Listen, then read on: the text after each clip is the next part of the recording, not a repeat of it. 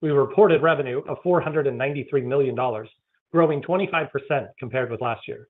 Our third quarter again accelerated over the second quarter as we continue to significantly outperform the digital advertising industry. We're growing our revenues and maintaining profitability and a strong balance sheet and making large investments. And most importantly, we're gaining market share as we're outperforming our advertising peers, both big and small. From a global view, our industry is nearing the $1 trillion TAM we predicted when we launched as a public company 7 years ago. Inflation, the global pandemic, the streaming wars, and retail media have all accelerated the expansion of that global TAM, but it's especially accelerated the speed of the pace setter, the US market. Magna Global estimates that the overall US advertising industry is growing at 5% this year, and digital spend, or the digital ad market pie, is expected to grow by 10%. Clearly, we are significantly outperforming the rest of the advertising market. This builds on our market share gains from last year, when we grew 20% plus each quarter, and our competitors were posting negative to low single-digit growth. So, even with a bit more uncertainty than a usual Q4, we continue to gain significant share, and we are set up exceptionally well for times of relative stability.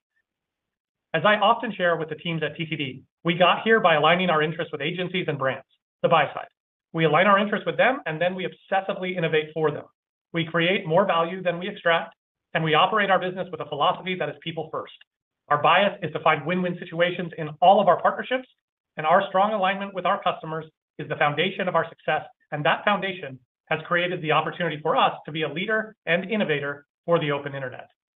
2023 has already been the biggest year of innovation in the history of the Trade Desk, and I'd like to share 6 or 7 major categories of innovation and investment. The first innovation I want to highlight today is a relatively new format for partnership. Our unmatched growth rate is fueled by signing joint business plans with major brands and agencies. JBPs represent joint innovation partnerships with our clients. Agencies and brands work closely with us to pioneer new ways of thinking about data-driven advertising, and they are locking in that commitment as part of these JBPs. Our largest JBP signed this year represents future annual spend of over $1 billion per partnership. Yes, multiple partnerships have multi-year partnership agreements with omnichannel plans to spend $1 billion plus in each of them. Our strong relationships and share gains, coupled with durable EBITDA and cash generation, means we can invest in innovation in service of our clients while also maintaining strong profitability. Our innovations in 2018 and 19 and 2020 helped us gain share during 2020 and 2021. And it's why I expect we will continue to gain share in Q4 of this year and 2024 and beyond.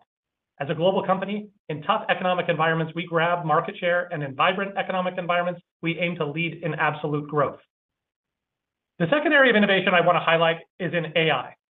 We've approached AI the same way we approached building the initial buying platform 14 years ago. While everyone else was on stage talking about building, we were back at the office actually building.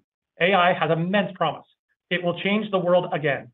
But not everyone talking about AI is delivering something real or impactful. We have been going through every part of our platform and making investments and/or plans to inject AI in the places where data sets are rich, big, and high quality. Large language models, the basis of ChatGPT, aren't the highest priority places for us to make investments in AI right now. Deep learning models pointed at bidding, pricing, value, and ad relevance are perfect places for us to concentrate our investment in AI. All 4 categories have private betas, and some of the best engineers on the world pointed at these opportunities. We've expanded Koa, our brand for AI products that we launched in 2018, and I believe this will unlock performance budgets on our platform in the years to come. We will begin to see the impact of these 2023 AI investments in 2024. When I first mentioned the massive wave of opportunity in 2019 and 2020, one of the major factors in the size of that wave was the rapidly emerging world of CTV. As we all know, the pandemic accelerated the shift to CTV from a viewer perspective, and now we're at a point where more viewers are watching streaming services than traditional linear television. The global changes of 2020 and 2021 ushered in a period of innovation in CTV. As an industry and as a company, we crammed more advances into 2 years than might otherwise have been played out over a much longer period of time. Where once the industry was taking a wait-and-see approach to the emergence of streaming, suddenly everyone was innovating fast. Fortunately, we had a history of innovating ahead. With that same foresight, I believe the walled garden strategy will not work for most companies, if any, at end state. Competition, innovation, and the benefits of globally integrated markets outweigh the benefits of draconian walled gardens. the surest way to prove the value of the open internet is to continue to innovate in the third and fourth and fifth innovations that I want to talk about today: CTV, identity, and retail media. Our innovations in CTV have fueled our outsized growth and made us a better partner for all of the content companies. The last few years, consumers and media companies have been in the new golden age of TV. Content companies have been competing for streaming subscriber growth, which seemingly has provided the scoreboard determining winners and losers in the new digital era. That competition to win subscribers has ratcheted up content costs. Higher content costs mean raising prices or finding some way to raise revenue per user. If media companies were going to continue to feed their content engines with a similar rate as before. Every premium video content company, from Disney to Paramount to NBCU and Sky to Netflix, have changed pricing and embraced advertising. Not all of them have yet embraced or centered around programmatic advertising, but we predict they will. In order to get incremental subscribers, they can't simply keep raising prices. Some consumers would rather spend a few extra minutes considering ads they watch than pay more for subscriptions. High-price subscriptions alone will not provide the incremental subscribers media companies need to continue growing. As recently reported by Hollywood Reporter, and I quote, "Executives at every major streaming giant with both an ad-supported and an ad-free tier, including Disney, Netflix, Paramount, Warner Brothers Discovery, and NBCU, say that the total revenue per user is higher on the ad-supported plan than it is on the ad-free plan." Not only do media companies generate more revenue per user within an ad-supported option, but the potential for growth is much greater. Ultimately, there's a limit to how much viewers will spend on subscriptions. Economic pressures on the consumer right now are increasing the appeal of a free or low-cost option that is supported by ads. However, this model is only sustainable if the ad load is significantly lower than traditional linear television. And the only way we get there is if the ads are relevant to the viewer, so that the advertisers are willing to pay more for each of them. It's why we work closely with the world's largest streaming services to fully realize the value of that exchange.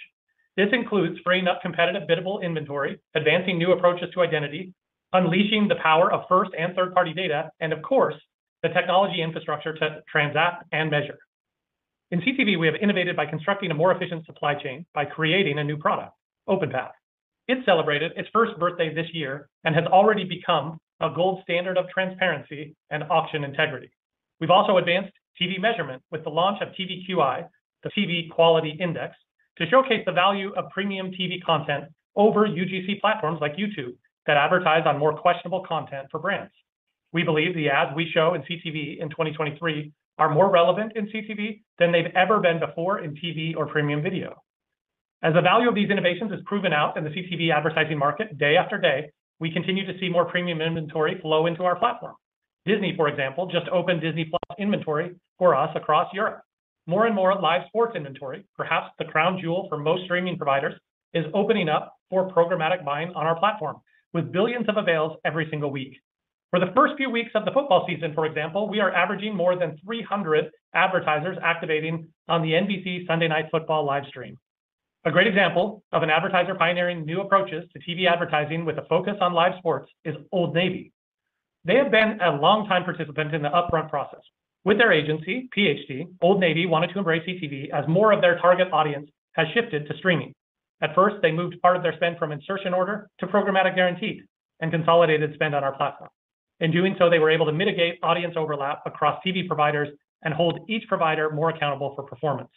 But as Old Navy quickly found out, programmatic guaranteed has limitations. Programmatic guaranteed, or PG, does not allow Old Navy to get the full value of programmatic, such as frequency management, audience targeting, and the ability to layer on their first-party data. So they took the next step in the form of decisioned biddable buying within the private marketplace and focused on live sports inventory. CTV live sports advertising was appealing because it offered an opportunity to expose their brand against very high premium content that might be more restricted and expensive in a traditional linear environment. They were able to use COA, the Trade Desk's AI, to optimize pacing and frequency management across the highest performing inventory.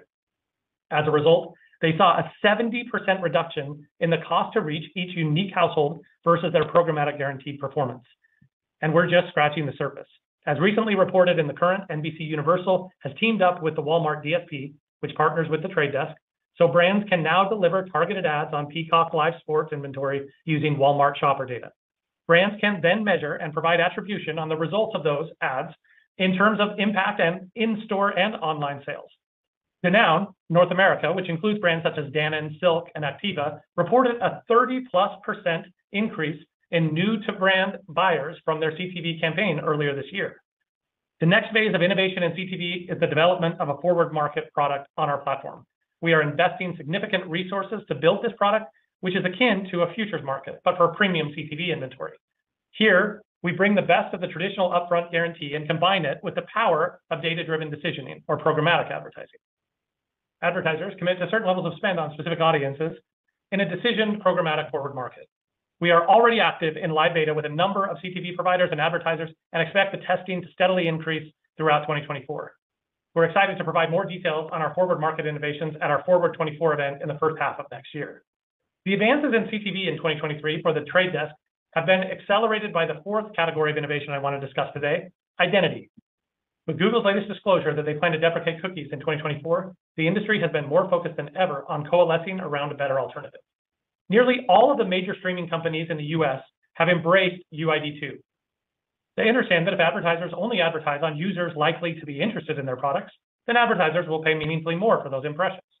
With UID2, content owners don't have to share data. Instead, advertisers can use their own data, and to do so, they're willing to pay more. One leading streaming platform recently implemented UID2, and the results have been remarkable. Their average daily revenue from the Trade Desk has increased 150%. Their average daily revenue, when those impressions are open and biddable, has increased 222%, and all because they are able to offer advertisers a much clearer sense of relevance and addressability. Again, because of rising costs of content and less appetite from consumers to pay for more subscriptions, every global content company in the world is now rolling out a programmatic advertising strategy and plan. As a result, more and more publishers and advertisers are now deploying UID2. Over the last couple of years, a who's who of major publishers, advertisers, and data partners have announced their commitment to UID2, and now we're seeing the positive impact of adoption on our platform. Luxury Escapes is a high-end travel agency with more than 7 million customers worldwide. They activated their first-party data on our platform and then used UID2 to help find potential new customers who shared characteristics with the most loyal customers they already had. In this way, their first-party data acted as a seed to grow their potential customer base.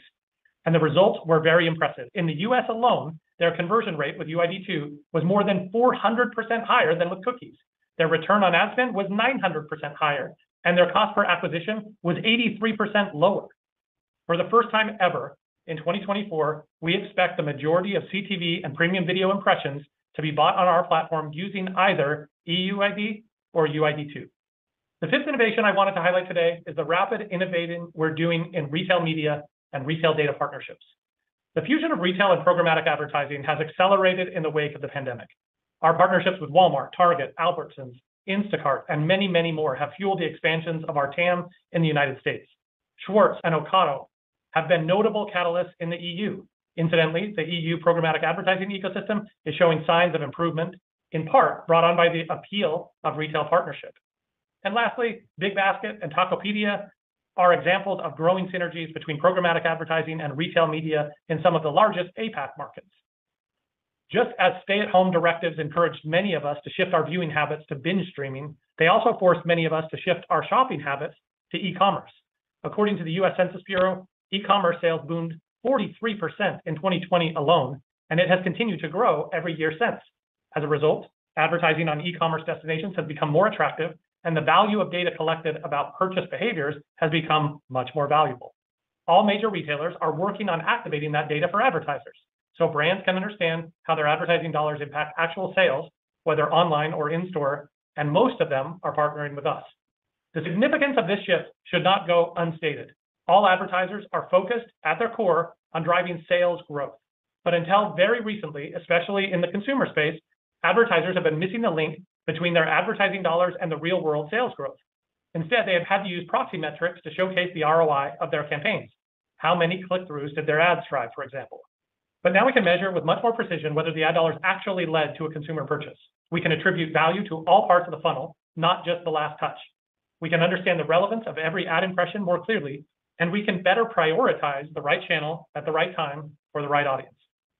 The open internet is proving to be increasingly preferred by big brands as retail media makes the efficacy of the open internet continue to improve and scale. Rossmann, a major European drugstore chain, came to us when they wanted to drive first sales for their organic food brand. They knew that if consumers tried their product, there's a 95% chance of them becoming repeat customers. The challenge was getting them to make that first purchase. Working with us, they were able to deploy their first-party data and then find where their target audience groups might be across the open internet. With data-driven precision, they were able to determine that 99% of their ad spend was hitting their specific target audience.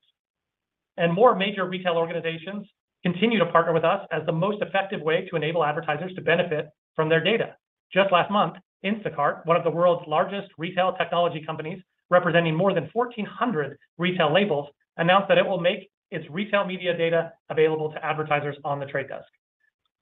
At the same time, we continue to innovate in the retail space. As a part of Kokai, we have launched the Retail Sales Index, which allows advertisers to understand the performance of their retail campaigns across the open internet. It radically simplifies the measurement and attribution process in a rapidly evolving market, and we are just scratching the surface.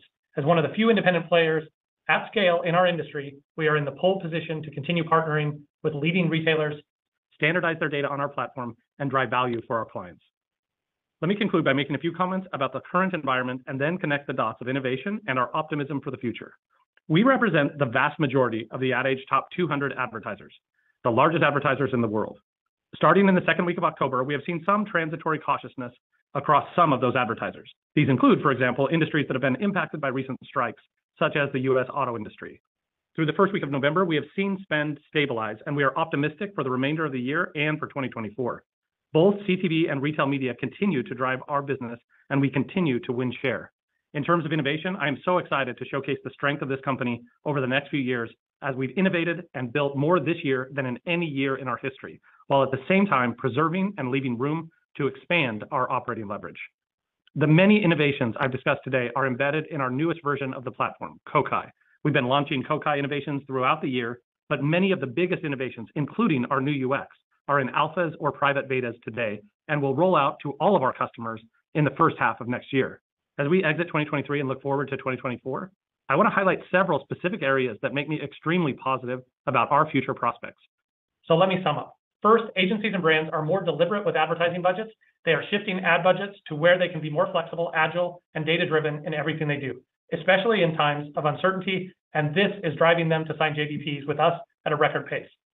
Second is the innovation coming from AI and the many, many opportunities we have ahead of us to find places to inject AI into what may be the most rich and underappreciated data asset on the internet, which we have here at the Trade Desk. Third, connected TV continues to be the fastest growing channel of our business and a key driver of overall omnichannel growth. And it's not just here in the US. CTV continues to grow rapidly, both in EMEA and across Asia. The industry is evolving fast as providers shift inventory into biddable marketplaces to maximize ad revenue, and as advertisers look to bring more precision and addressability to their TV campaigns. Fourth, retail media has become one of the fastest growing areas of our business, and we expect this to continue in 2024. Retail media is revolutionizing the way many advertisers in the CPG space think about measurement and attribution, and our innovation is at the center of this. Fifth, global expansion. We have made significant investments outside the US over the last several years in our go-to-market strategy, in CTV and in retail media. We believe we are in a position to continue to accelerate our international growth in many of the markets we serve. Sixth is the rapid adoption of UID2 and EUID as a currency for relevant ads and personalized content that has been adopted by the infrastructure of the internet and nearly all of the biggest content companies in the world. Seventh is the upcoming US political election. Since 2016, the Trade Desk has been a vital platform for leading political advertisers. In 2024, we expect to gain more share in this segment, and we believe that spend will increase as the year progresses. And finally, we continue to be one of the few high-growth technology companies that consistently generate strong adjusted EBITDA and free cash flow that has steadily increased over the years. As a result, we've been able to invest in innovation and generate strong profitability. I believe the Trade Desk has been successful because we have always focused on delivering premium value to advertisers and agencies. Everything we do, including our latest Kokai innovations, are pointed at helping brands and advertisers get the maximum bang for every advertising dollar. I could not be more confident or excited about how we are positioned for 2024 and beyond because of the many growth drivers that we've discussed today. We will continue to innovate to lead the market, and I'm confident that the world's leading advertisers will continue to default to our platform as they seek to drive their own business growth via advertising. And with that, I'll hand the call over to Laura, who will give you more color on the quarter. Thank you, Jeff, and good afternoon. As you have seen in our Q3 results, we've continued to execute extremely well. During the quarter, we continued to grab share and outpace our peers. We delivered accelerating year-over-year revenue growth, managed our expenses efficiently, and delivered strong adjusted EBITDA and cash flow. Our results are a reflection of the premium advertisers are placing on precision, agility, and transparency as they continue to shift away from linear media and walled gardens. Revenue in Q3 was $493 million, representing growth of 25% year-over-year, an acceleration from the prior quarter. Excluding U.S. political election spend, which represented a low single-digit % of spend in Q3 2022, our revenue growth rate in Q3 of this year was about 27% on a year-over-year basis. We continue to win spend as marketers increasingly focus their investment on platforms that deliver value, particularly in premium video like CTV. This is a dynamic we've seen many times over the years. When the macro environment presents challenges, brands shift to platforms and channels that offer flexibility and measurable results. During the third quarter, CTV led our growth from a scaled channel perspective once again. We saw strong momentum in retail media as we won incremental shopper marketing budgets and brought the retail sales index to market. International spend growth accelerated off a strong Q2 with notably strong performance in CTV. With a strong top-line performance in Q3, we generated approximately $200 million in adjusted EBITDA, or about 40% of revenue. This led to free cash flow of $184 million in Q3, marking over $600 million of free cash flow on a trailing 12-month basis. I'm proud of our ability to generate strong profitability while continuing to invest in our business, as that will help fund our future growth. Because of our fortunate position within an incredibly large addressable market, one of our greatest responsibilities is ensuring that we are growing sustainably while also generating sufficient profitability and cash flow. Our team has done a remarkable job achieving this as we balance short-term opportunities with our long-term financial vision. From a scaled channel perspective, CTV by a wide margin led our growth again during the quarter. In Q3, video, which includes CTV, represented a mid-40s% share of our business and continues to grow as a percentage of our mix. Mobile represented a mid-30s% share of spend during the quarter. Display continued to represent a low double-digit % share of our business, and audio represented around 5%. Geographically, North America represents about 87% of our business in Q3, and international represented about 13%. We are very pleased that international growth slightly outpaced North America for the third quarter in a row. CTV across EMEA and North Asia was very strong during the quarter, growing over 100% year-over-year in each region. In terms of the verticals that represent at least 1% of our spend, we continued to see strong performance in food and drink, travel, and automotive. Health and fitness and business were below the average. Turning now to expenses. Excluding stock-based compensation, operating expenses in Q3 were $316 million, up 29% year-over-year. During the third quarter, we continued to invest in our team, our platform, and our infrastructure to support sustained growth. Income tax expense was $18 million for the third quarter, driven primarily by our pre-tax profitability and non-deductible stock-based compensation. Adjusted net income was $167 million, or 33 cents per fully diluted share. Net cash provided by operating activities was $192 million for Q3, and free cash flow was $184 million. DSOs exiting the quarter were 91 days, down about 1 day from a year ago. DPOs were 75 days, up about 1 day from a year ago. In Q3, via our share repurchase program, we repurchased and retired 1.2 million shares for an aggregate repurchase amount of $90 million. We exited the third quarter with a strong cash and liquidity position. Cash, cash equivalents, and short-term investments ended the quarter at $1.5 billion. We have no debt on the balance sheet. Turning to our outlook for the fourth quarter. First, we continue to see strong spend in our key areas such as CTV and retail media. That said, we have seen more macroeconomic uncertainty at the start of Q4. We estimate Q4 revenue to be at least $580 million, which would represent growth of 18% on a year-over-year basis. Excluding U.S. political election spend, which represented a mid-single-digit % of spend in Q4 2022, our estimated revenue growth rate in Q4 of this year would be about 22% on a year-over-year basis. We estimate adjusted EBITDA to be approximately $270 million in Q4. In closing, we are extremely pleased with our strong performance in the third quarter, and we are cautiously optimistic for Q4. We continue to demonstrate our ability to drive momentum across our company priorities, achieve profitable growth, and drive significant share gains. Regardless of what the macro brings, we believe we have never been in a better position than we are in today. With large growth drivers, including the ongoing secular shift to CTV, upgrading measurement with retail data, our biggest product release ever with Kokai, growth in international markets, an identity framework that has never been stronger, the U.S. presidential election cycle, amongst others, we remain optimistic for the remainder of Q4 and into 2024. That concludes our prepared remarks. And with that, operator, let's open up the call for questions. Absolutely. Thank you. At this time, we will be conducting a question and answer session. If you would like to ask a question, please press star one on your telephone keypad. A confirmation tone will indicate your line is in the question queue. You may press star two if you'd like to remove your question from the queue. For participants using speaker equipment, it may be necessary to pick up your handset before pressing the star keys. One moment, please, while we poll for questions. Once again, that's star one if you have a question or a comment.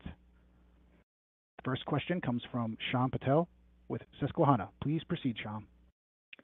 Hey guys, congrats on the strong 3Q across the board. I think the big thing on everyone's mind right now is the 4Q outlook, which I think caught a lot of people by surprise. Maybe we can start there. Jeff, I know you talked a little bit about this in your prepared remarks, but can you talk a little bit more about what you're seeing in 4Q and just what gives you confidence that it is all macro and not competitive or anything else? Thank you.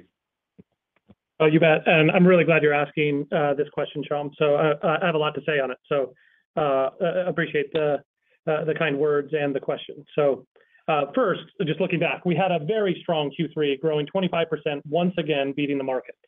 And please don't forget, and this is really important, that we are coming off of a 30% plus growth year from last year, where many of our competitors were shrinking or barely growing. This year and last year were years where we're gaining market share at a higher rate than we have previously. This year, I think we signed more long-term JBPs with major brand advertisers and agencies than ever before, with bigger amounts and longer time horizons than we've ever had before, too. So once again, this year, TTD and retail media have been leading the way. And in general, we have amazing momentum going into Q4. Another reminder, we represent the Ad Age top 200 advertisers, and of course, the majority of the S&P 500, something that I pointed out many times before. These are, of course, the largest advertisers in the world.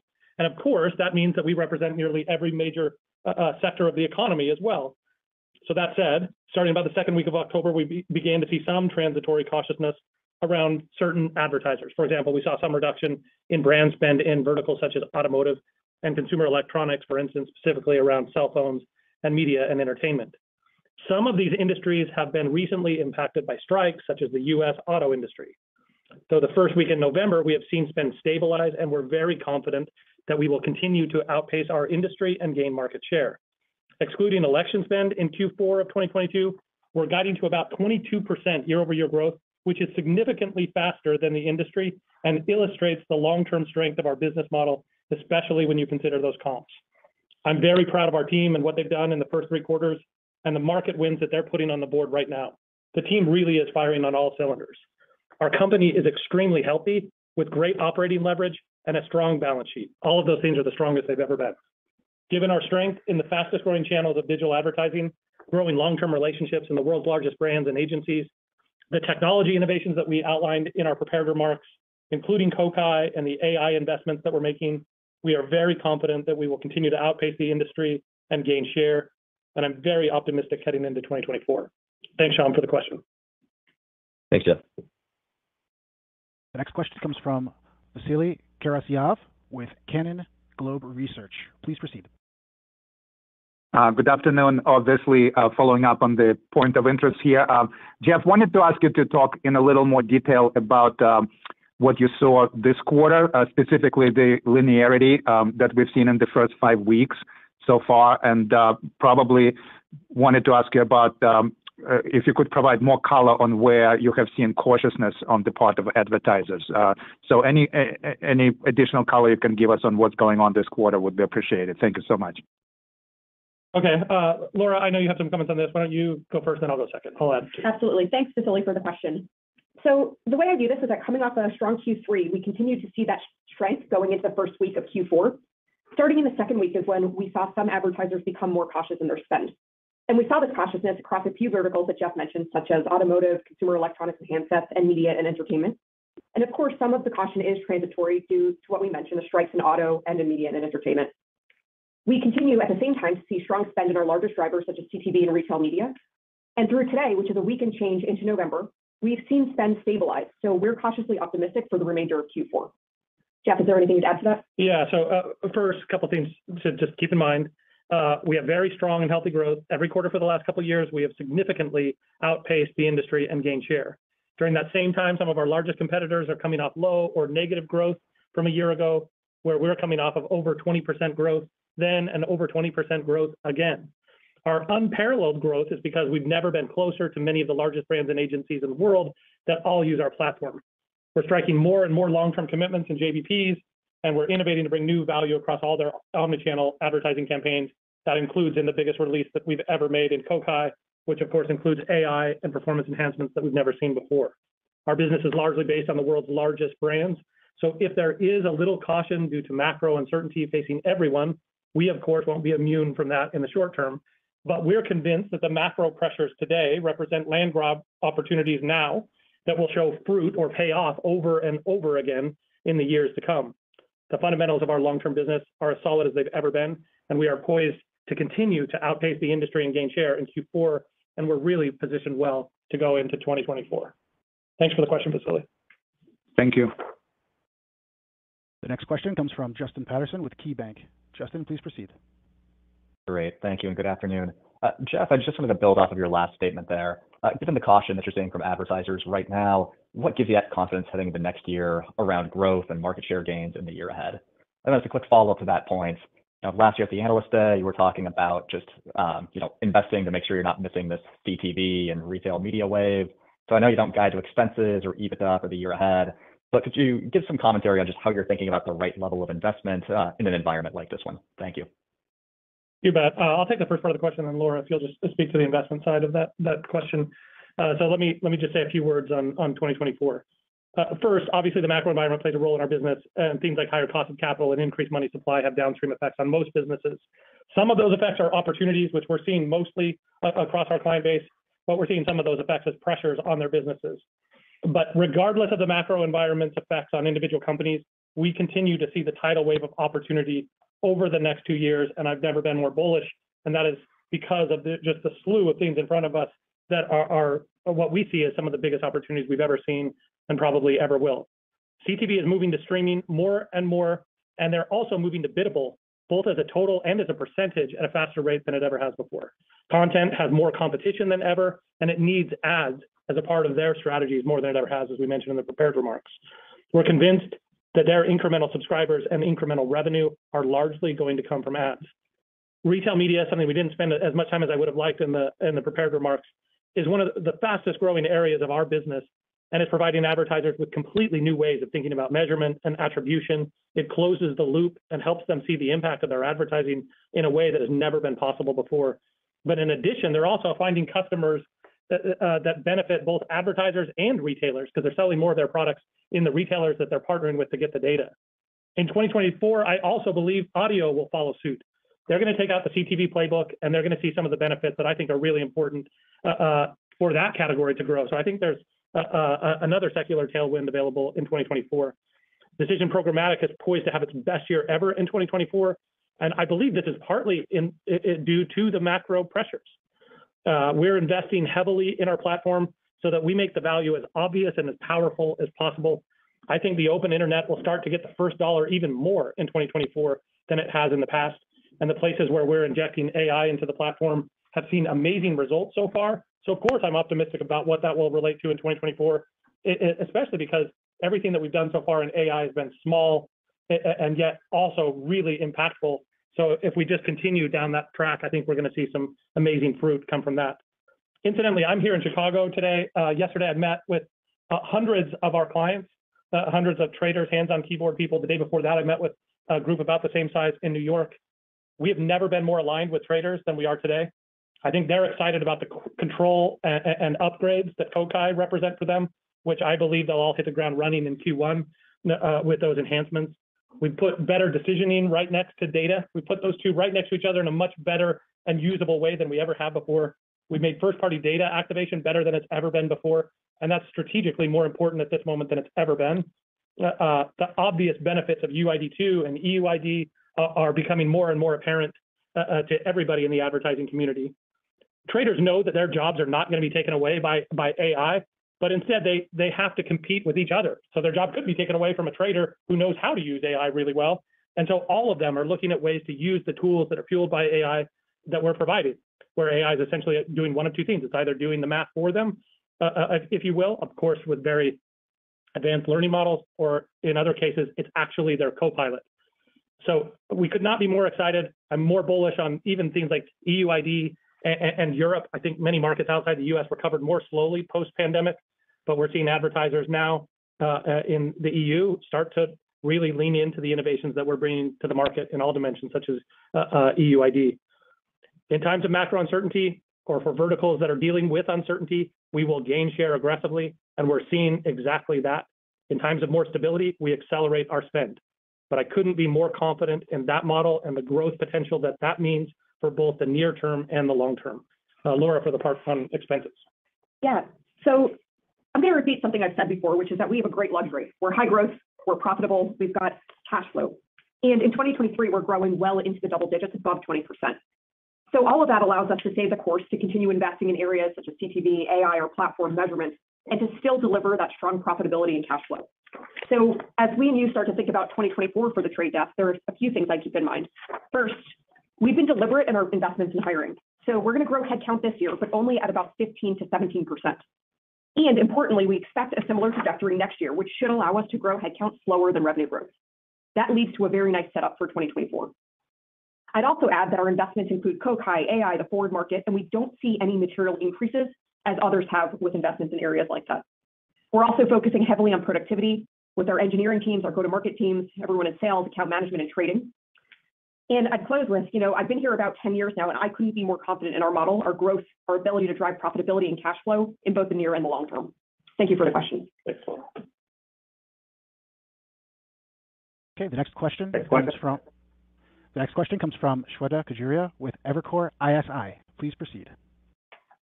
Thanks a lot for taking my questions. I have two, please. So first is on retail media. Jeff, when we think about the opportunity that Trade Desk has in retail media, if we think about, call it 2 to 3 years from today, what would you be satisfied with in terms of how big retail media revenue is as a percentage of overall business? Call it 10, 20% plus. How should we think about that? And then second is on connected TV, clearly a growth driver as well. Where do you think industry growth is expected for next year, and more specifically for Trade Desk to grow faster than overall industry? How should we think about what is really driving that inflection of shifting inventory to biddable marketplaces? Do we expect that next year, and is that the key driver that will allow you to gain share? Thank you. You bet.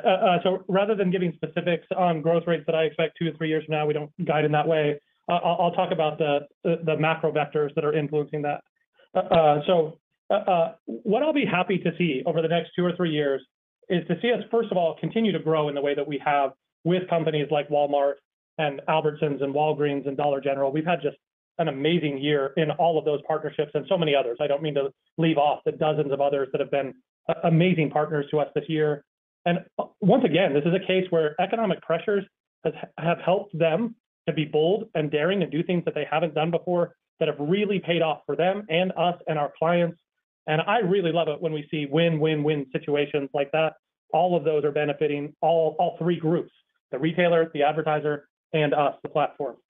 So what I look for in the next 2 to 3 years is to see that continue and to see the trends of retailers saying, I want to help close the loop. I want to use my data to help the biggest brands in the world sell products in my store. I want to spin my flywheel faster. And we want to see more and more retailers think about their business the way that Amazon thinks about their business, which is about spinning the flywheel and using data to make better decisions. If they simultaneously make that data available for measurement and attribution, it will be better for everyone, including and arguably especially them. So we want to see them do that over the next 2 to 3 years. As it relates to CTV growth, the macro trend that I just want to point out is that, of course, as there's been macro pressure put on the consumer, at the same time, we've overwhelmed the consumer with choice in the CTV world. So if you think about you as a consumer, how many more choices do you have, especially in the US, in streaming as compared to what you had 5 years ago? There's just way more choices. It's hard to keep track of which app the shows are even on. There's just way more choices in terms of apps and outlets. Even though there's been a little bit of lull in the content production as a result of the strikes, in terms of the apps themselves and the need for sort of this content machine to continue to grow and grow subscribers, it's gone up for all of them, whether you're talking about smaller players like Paramount or the big guys like Disney, who reported yesterday. All of them, in my view, need programmatic advertising to help them get the next stage of growth. And that's largely because they can't just keep raising prices. And consumers are saying, I want to watch it, but is there any other way than having a total bill for television that is bigger than what I had back when I was paying for cable? How can I get access to all the great content and not pay quite as much? And what that's brought all of them to is ad-funded options. And I think companies like Disney and Netflix have proven this, where their ad-funded subscribers are worth, in most cases, about double to them what those that are not receiving ads are worth to them. The only way that that keeps up and that they keep producing more revenue per user is if the ads get more effective and more relevant. I don't think it's super easy for them to just create lots more ads. I think that'll be too disruptive. I know there's a lot of fear of that in all the content companies. So their way out is to make CPMs go up. The only way to do that is for them to make the ads more relevant. That means they'll embrace UID2. So that's already happened. All of them have offered public support. All of them are in the process of implementing. But the faster they implement UID2, the faster that will accelerate for them. And as we see more authentication and more options in terms of the way consumers can pay, it's either through sharing a little bit more of their time to see ads or paying a bit more money. We'll see more and more of them choose the ads, as has historically always been the case. And as a result, that means better and bigger partnerships for us. So I really just think we have to continue to be a great partner to the content owners and keep showing up the way that we have. But otherwise, those macro vectors are the things that are really going to drive this. Really appreciate the question. Thanks, Shweta. Next question. The next question comes from Jason Helfstein from Oppenheimer. Jason, please proceed. Thanks. Two questions. One, Jeff, that ties back to what you just talked about, which is as linear shifts to CTV and to kind of upfront the programmatic solutions, right, it results in less waste. Though presumably, so some will have higher CPMs, right? But some of that spend will leave video and be allocated to some areas. Some you participate in, and like this quarter, your display accelerated, I think, a lot sequentially, versus others you don't, like search and social. So just maybe talk about the broadly where you have the opportunity to help advertisers reallocate money other places where you do participate. And then Laura, just can you talk about the swing factors that kind of go to that comment of at least, for the guidance? Are you assuming that trends that have stabilized in November continue, or does the guide kind of more assume an average, right, of like what you've seen quarter to date? Thank you. You bet. I appreciate the question, Jason. Of course, I'll take the first part, and then Laura, if you'll take the second part. So you're right that as money shifts from linear or traditional television into CTV, it of course has an opportunity to be reallocated. And whenever CMO or a media buyer has the option to reconsider, of course, the first place where they're usually looking is to do something very similar. And let's not forget that television has always focused on being the top of the funnel activity where you're creating awareness. I would argue that's where the heavy lifting of advertising is done, which is the process of winning hearts and minds. Hearts and minds are not historically won in 240 blue and black characters. They are won with moving picture and audio and emotion. And that work continues to be done at the top of the funnel in CTV. So I would argue that CTV right now is the most effective television advertising that television has ever seen. And arguably, it's the most effective advertising at scale ever. So I don't anticipate that most of those dollars are moving to formats that are way different and way different location in the funnel, like search or social. Those budgets are not going there. It does have, as you point out, it does have the opportunity to leave a video, but why would it when CTV is way more effective? And I would argue that the effectiveness has gone up more than the cost. And that as we see supply and demand continue, we might see more opportunities to find value as well as to target. And then, of course, as UID adoption continues to go up, the efficacy will as well. So even though I think we're doing the most effective advertising that we've ever done in television, I think there's still lots of room for exponential growth in efficacy.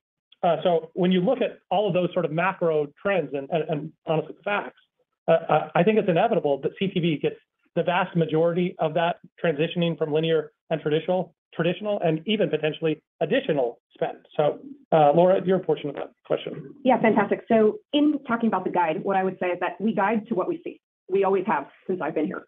That includes what's been observed quarter to date through the 9th of November. It also includes what our team and what our clients are indicating for the rest of the year. And though I recognize that there's cautiousness in the environment, so all of that is taken into consideration.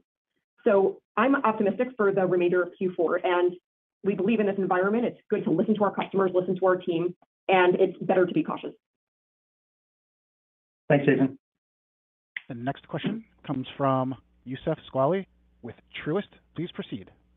Okay, great. Thank you very much. Just one question on CTV. Jeff, can you maybe expand a little bit more on your comments around the different ways of buying CTV? programmatic versus insertion orders versus programmatic guarantees? Maybe where are we today in terms of percentage of CTV that's bought programmatically, and what is the biggest kind of hurdle to kind of get in it to become, kind of the standard, the majority of the way people interact with it? Thank you. You bet. I would say today, and these are very broad buckets, so this isn't a reflection of our spend, this is me giving a commentary on the macro space. As the dollar moves over from traditional television into CTV, it's mostly gone into three different buckets relatively evenly. The first is to work directly with the content owner and create essentially an insertion order again. The second is to work with us through programmatic guaranteed. And then the third is to work through biddable, fully decisioned programmatic. Those have roughly been equal. You're seeing the first and second converge. And then the third category is, of course, the fastest growing. So when I talk about the need for television to embrace programmatic, I'm really talking about the need for it to embrace fully decisioned programmatic, because that's where content owners get higher CPMs. That's also where advertisers get the highest effectiveness. And that's the only place where they're willing to pay a premium. The first and second have been increasingly converging over the last couple of years, while those were even a few years ago. More and more they're moving towards the second and third category, with the final destination really being that third category. That's how we see all of CTV moving, because that's where efficacy and price and the healthiness of the ecosystem stabilizing. That's helpful. Thanks, John. Thank you. Okay, the next question comes from Tim Nolan with Macquarie. Tim, please proceed. Hi, great. Jeff, I've got a CTV question as well, please. If I heard you right in your prepared remarks, you spoke about some OpenPath efforts already taking shape in CTV. OpenPath, you started, a year and a half ago, if I remember right, focused on journalistic publishers. Could you just elaborate on what you were doing with OpenPath with direct relationships into CTV, please? You bet. I appreciate the question. So let me just remind everybody what OpenPath is. And Tim, I again really appreciate the question, because I think this is something we haven't talked enough about. And you are right. OpenPath celebrated its first birthday at the beginning of this year, and it's been the fastest growing path, if you will, or route, supply chain to inventory on our platform. And what it is the ability for publishers who want to do their own yield management to plug into us directly. Where historically they would use an SSP, this time they can plug into us directly. Part of the reason for that is because more and more companies are wanting to do their own yield management. We initially really highlighted the need for journalists or journalistic outlets to embrace this, because their need for authentication as well as CPMs to go up was greater than any other part of the ecosystem. So it was really launched with journalism because that's where they needed the help the most. Where it moves the needle perhaps the most is in connected television. And the reason why it moves the needle so much in connected television is because the content ownership, unlike on the browsing web, where you have millions of websites, you only have dozens of companies in the US. And as I've said before, I believe television is perfectly fragmented for a business like ours. But that makes it so that they're all big enough for them to have their own yield management functions. It makes it so that we can plug in directly with them and then make certain that the auction has a higher degree of integrity than if it were routed through Google or somewhere else for that matter. We've launched OpenPath as a means of making certain that the pipes are clean, and that has made certain that connected television has an ecosystem or a supply chain that is cleaner than others, which is really great for CTV and its future. Thanks for the question. Thanks, Tim. Next question comes from Matt Swanson with RBC Capital Markets. Please proceed. Yeah, thank you so much for taking my question. Jeff, you've talked a few times on this call about taking market share in bad macros and then being able to invest, more aggressively in a positive. We've obviously seen in the numbers that you've taken market share over the past couple of years. Can you just talk to us when that macro does flip, hopefully sooner than later? One, how do you protect those market share gains? And two, what are those first steps when you return to investment, whether it is to protect that market share or go after, new markets as the macro improves? You bet. So, implicit in the question is that, hey, when as the macro continues to improve, where will you make additional investments?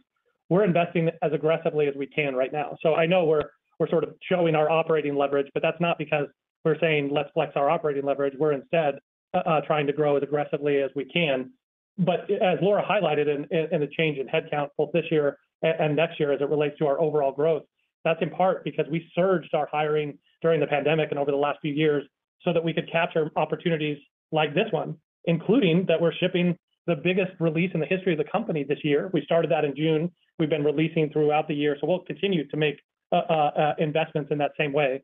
But I believe those are the investments that are making it so that it's really hard for anybody to take that away from us. We spend most of our time thinking about how we compete with the biggest technology companies in the world.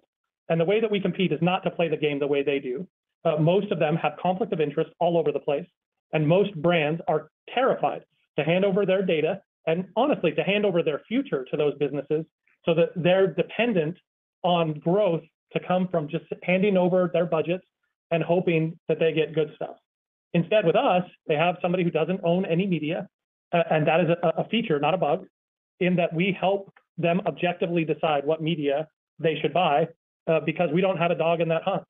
And by not having a conflict of interest, we help them to buy objectively across the entire media landscape, especially the most perfectly fragmented portion of that, which is in CTV. The best way for us to stay ahead, and I say this to our team all the time, is to do the very same things that got us here. We align our interests with our clients, we maintain our objectivity, and we innovate like hell. And that's what we've been doing all this year. That's what we expect to continue to do. That becomes even easier to do from an IR standpoint as times get better and better. But we've been doing it now. We'll keep doing it in the future. That's what got us here. That's what's going to get us to the future that we know we can obtain if we just keep executing. Next question comes from Chris Kuntarich with UBS. Chris, please proceed. Great. Thanks for taking my question. Maybe one here for Laura, just going back to the guide. Can you give us a sense for how fast or if we were growing in October and just kind of how we should be thinking about kind of what's implied potentially for an exit rate in December in that 18% growth, where was October potentially kind of, if it was growing, say, 10% in October, and we're talking about a stabilization potentially around where the full year guide, could we be exiting in kind of that low 20s growth that we talked about where the guide implies where you would be for the full quarter ex political? Thanks. Hey, Chris, I appreciate the question. We actually aren't going to provide further guidance on exact year-over-year growth figures, both with and without election spend in the base for October, the first week of November, or exiting the year. But you know correctly that, we did see that drop off in the second week of October and stabilization going into November. So all of that is factored into that guide. Okay. So was any color, was October actually growing that you could share? Of course. It was growing. Okay. And I'm smiling as I say that. All right. Thanks, Chris. Next question. The next question comes from Laura Martin with Needham. Laura, please proceed. Hi, I'll just ask one on CTV. When I talk to Disney and Paramount and Fox, and they are always saying they have direct sales forces, they think they get a higher price point selling content, which is not substitutable, and they're definitely afraid of this third bucket that you talk about, which is which you think is the final destination, which is biddable programmatic, because they've seen what's happened in mobile and desktop, and it's sort of a race to the bottom because of unlimited supply. So can you speak to the fact of why, like, by the way, Michael Barrett yesterday on Magnet Call said he completely disagrees with you, that it's all going to stay in those first two buckets. So can you explain why you think the final destination is all going to be biddable when that is not what I'm hearing from my premium content owners? Yeah, so I suppose it depends on who you ask inside of those premium content owners, but to me the math is fairly obvious, and even conceptually it's fairly obvious. And I know that Michael Barrett's business can't really participate on the buy-side decisioning that is that third bucket. So it's natural for him to focus on the first two and talk about the things that are great about those two buckets. But if you step back, the third bucket, which is fully decision programmatic, is the one where the advertiser gets to bring their own data to the equation. It's the one where they say, these are the users that I want. It's the one where it realizes the potential of CTV advertising because the ads are relevant. Every single person here or hearing this has seen television ads that are not relevant to them. And that's driven by a system that has historically always been focused on content, where I want to match this advertiser with this content and just sort of spray and pray. That isn't what will happen in the future. That isn't what's happening in that third bucket today. which is that you can bring your own data and show ads that are highly relevant so that you don't just use the show as proxy for audience. The show was always used as proxy for audience. And sometimes it lines up really nicely, which is most people who watch football are more likely to drink beer. And so as a result, those two have been married really well. And that's part of the reason why ESPN content is some of the most expensive. But if you can take an ID and make certain that the ad is relevant and customize that and make it so that you're only showing ads to those that are relevant, only then can you make it so that this 4 minutes per 60 that are being used for ads, which is what, a quarter of what happens in traditional television, only then can you make the CPMs go up high enough to justify the additional cost. Long term, we're all heading to that last bucket. It's the only place where the math makes sense. It's the only place where you really get the benefits of digital. And inside of all of those big content companies, there are groups of people that understand that that's where we're all heading, even though not necessarily everybody gets that the traditional models of selling are not the best ways to monetize television going forward. Thanks, Laura. Operator, you can close out the call. Thank you. This concludes today's conference, and you may disconnect your lines at this time. Thank you for your participation.